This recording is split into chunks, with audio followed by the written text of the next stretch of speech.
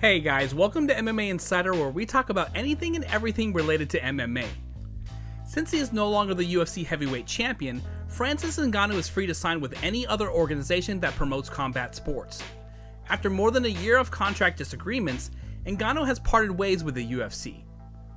MMA fights are organized by the UFC, a company that has grown significantly in prominence over the years for both the fights and the fighters. But how much money do fighters really make? A primary source of income for UFC competitors is their participation in fights and the associated pay. Every time a fighter enters the octagon, they typically sign a contract for a set number of fights at a set price. Low, medium, and high tiers are available, with the lowest paying between $10,000 and $30,000, and the highest tier ranking between $500,000 and $3 million every bout. When a new fighter joins the UFC, they typically receive the lowest tier contract. A better contract, ranging from $80,000 to $250,000 per fight, is signed to a middle tier after a few victories and the development of a reputation within the octagon. And unlike other major American sports leagues, such as the NBA and the NFL, that pay their athletes 50% of the total revenue, the UFC pays its fighters 16 to 20%. The decision by Francis Ngannou to renounce his heavyweight title and leave the UFC stunned the MMA community. Ngannou came forward to explain his departure on his YouTube channel in response to the many speculations that have been put forth. The Predator first addressed reports that he would avoid a fight with Jon Jones, who was making his comeback. He emphasized how much he wanted to fight Jones and how disappointed he was that it never happened. This is what he had to say. "They have also said that I'm scared of fighting Jon Jones or somebody else, which I don't know where they come from with that one. That sounds very ridiculous, in my opinion, with all due respect. Because I've been calling for this fight for 2 years.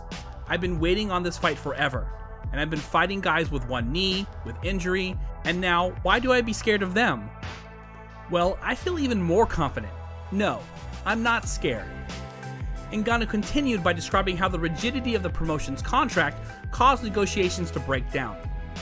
"The only thing that I'm scared of is to be trapped, is not to lose my freedom, which I value very much.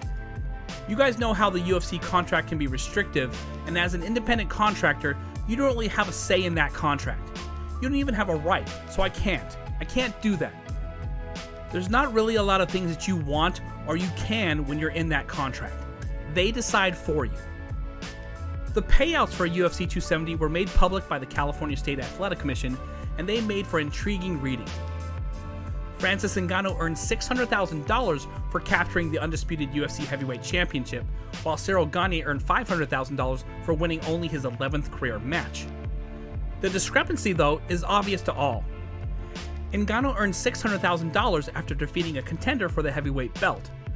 According to reports, Fury earned $30 million during his 3 fights with Deontay Wilder in heavyweight boxing. It is easy to understand why Ngannou wants to go to the lucrative sport of heavyweight boxing, and he has categorically said to the UFC that he will no longer compete for $600,000.